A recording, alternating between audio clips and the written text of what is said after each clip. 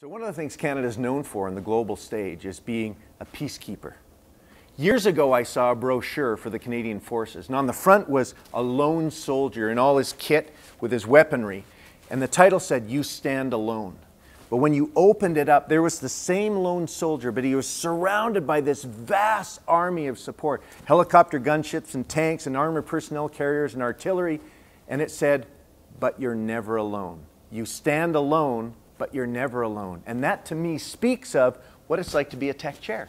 Every day I'm battling it out in the trenches to help empower, envision, and equip my members to win in the battle of business, to keep moving forward.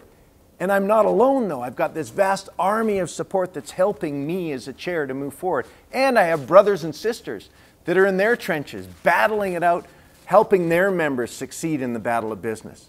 But we're not alone. We help and support each other in what we do. So yes, we stand alone, but we're never alone.